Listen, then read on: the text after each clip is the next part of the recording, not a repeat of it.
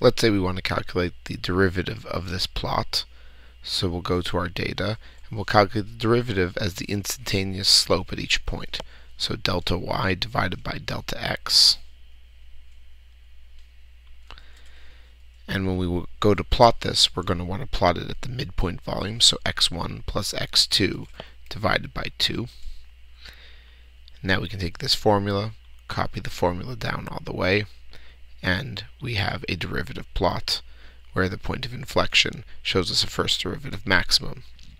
If we want to get a second derivative, we can take the first derivative formula, copy it over. What we'll see now is that we now have a derivative of the derivative, again plotted against the midpoint of those two. And once again, copy it down.